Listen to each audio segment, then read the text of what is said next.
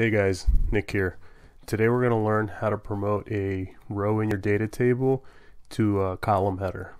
So to start, we're going to be working with this data set here where, as an example, I created like an invoice, and what we're going to do is we're going to read in this invoice into Knime, and then we're going to take this row that has the headers in the invoice and we're going to promote it from a row to become the header in the data table. Alright, so let's get started. So just as a caveat, you don't necessarily have to do what I'm about to do, what we're going to walk through. You don't need to do this to set like that row to the column header. You can actually make the adjustment in the Excel reader, but the thought here is that you can take what I'm gonna teach you and use it in instances where your data table, you're not at the starting point where you can tell the reader node to set a particular row as the header, right? So you inherit a table that you need to adjust the header, so you can use this logic for that. So what we're gonna do right to get started is I have the data table read in already, and I'm gonna need you to grab the following nodes. We're going to take first a transpose node and then an insert column header node, and you can find both of those in your node repository to the left. So you just search transpose. It'll be the only one when you type in transpose, and then after that you drag drop onto your workflow and then search for the column header and then grab the one that says insert column header. Alright, so I've got those on the workflow already. So what we're going to do is we're going to take this data table that has our invoice that we know has row 2 that we want to promote to the column header. We're going to take this table and we're going to connect it to the transpose node, and then we're also going to connect it to the top of the insert column header node. So the first step here is this transpose. And what the transpose does is it's going to take this data table and it's basically going to flip it on its side.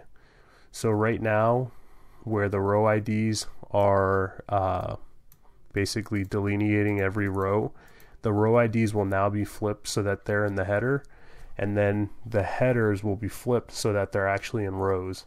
And what this does, as you'll see here, is it creates almost like a mapping, right? So when we connect the transpose node, you can double click to configure. There really isn't much to it. You can use this chunk size if you want to move, or if you have like a large data set with a lot of columns, but we have a small data set, so we don't need to really do anything. As soon as we connect it, we can literally hit execute, and then that's the extent of the configuration we need to do. Once we've executed, we can right click and hit the results. And now let me zoom in and hopefully you'll see what I was saying earlier, where basically the table's flipped on its side. So now you can see the row IDs are in the header, and then what was previously the headers, or the header, column headers, is now in the row ID section. So what this does now is it creates a mapping where every existing column header is now matched to a row that holds the new headers that we want. So in other words, the row ID is mapped to the row 2, which has the true headers of what we want, right? So now that we've got that transposed, we can go to our insert column header, and this node takes in 2 inputs. The top input, which we connected already, is the data table. So the data table we're working with that has the headers that we want to replace, right? And then if you look at the second input, if you hover over it, this is where it asks for the dictionary table, aka that mapping that we have in the transpose node, where we know these row IDs can be mapped, or the headers can be mapped to the row 2 because the invoice date was in the same position that the SKU header is in, right? So the invoice date sits right above the SKU. If we look at empty C, that should map to quantity in our transpose. just like it does, right? So this mapping is that dictionary that Knime is asking for. So what we're going to do is we're going to take the transpose node results, or that mapping, dictionary, whatever you want to call it. We're going to connect it to the bottom input of the insert column headers. So now we can execute, or sorry, not execute, configure.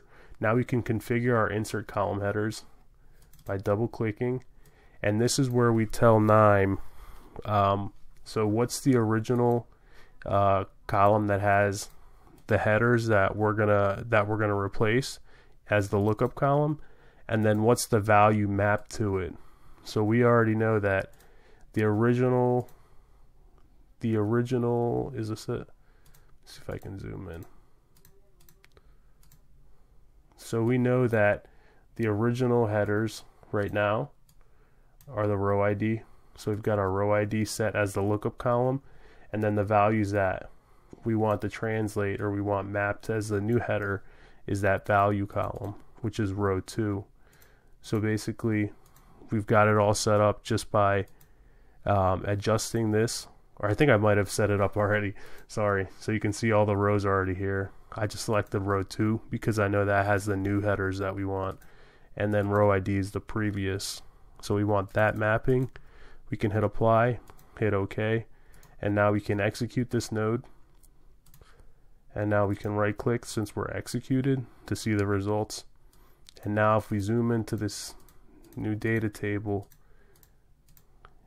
you can see that now our SKU is the first header, then the description, the quantity, and so on and so forth. So we have this row 2 set as now set as our column header. So now we can just go ahead and remove this row by using a rule-based row filter, and I'll show you that real quick before I end this video. So we can take this rule-based row filter and say we're going to say not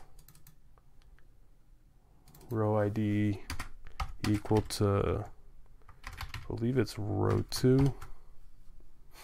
Then we'll hit apply, we'll hit OK, we'll right click, we'll execute. Let's look at our results. So now we've cleaned up our data set and we've successfully promoted a row to the column header. So that's all there is to it. If you guys need anything clarified or if you have any questions, just leave a comment. I'll try to get back to you as soon as I can. If you guys like the video, don't forget to hit the like button, don't forget to subscribe, and share this video with any of your friends that might find it useful. Otherwise, I'll catch you on the next video.